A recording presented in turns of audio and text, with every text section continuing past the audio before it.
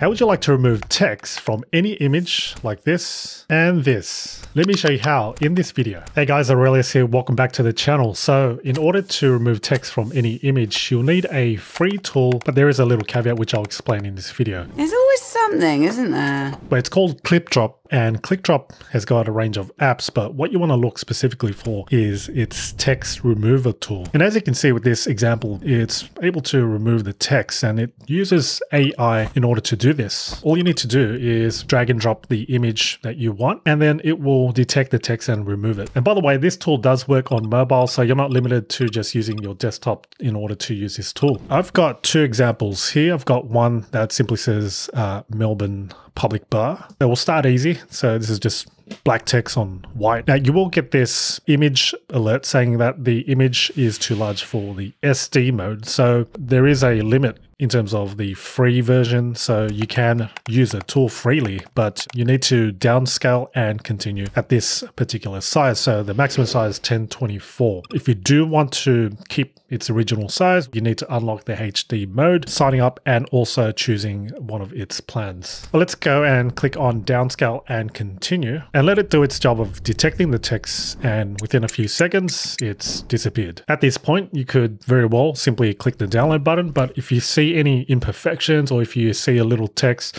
that has not been removed by the AI, then simply click the ellipsis, and then what you can do is clean up imperfections, and then that'll take you to its cleanup tool where you can choose a brush size, and then you can basically just rub out anything you want and then click on clean. This next example is a little more complex, and it's got the text on this kind of billboard with lighting. So let's see how well this does. I haven't actually tested prior to recording this video, so let's give it a try. And once again, it's downscaled it. So we'll click on downscale and continue and let it do its job. And this is the result. It's not too bad. Looking at the before and after side by side, you can see there's the, the light reflection just behind the P and A and N.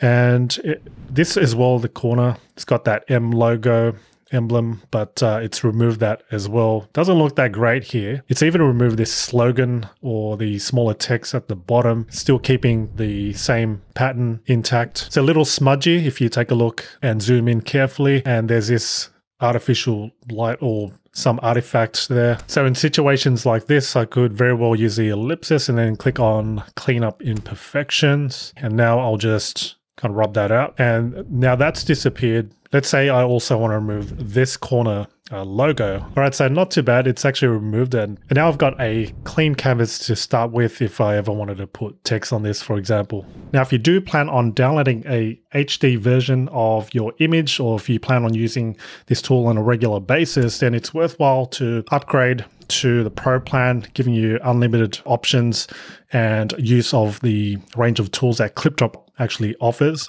Whereas with the free plan, you're limited to that SD 1024 version. That might be enough for your use, but in case of where you need to actually have the images in high quality, then make sure you go on the Pro plan. But that's how to quickly and easily remove text from any image using ClipDrop's text remover tool. But as you saw, there may be some imperfections and defects depending on the complexity of your image, but that's where the cleanup tool comes in, where you can fine tune and get those little spots that you want to remove. But other than that, that's all for this video. Thanks so much for watching. If you found it helpful, by all means, give this video a thumbs up. Looking forward to sharing the next training with you.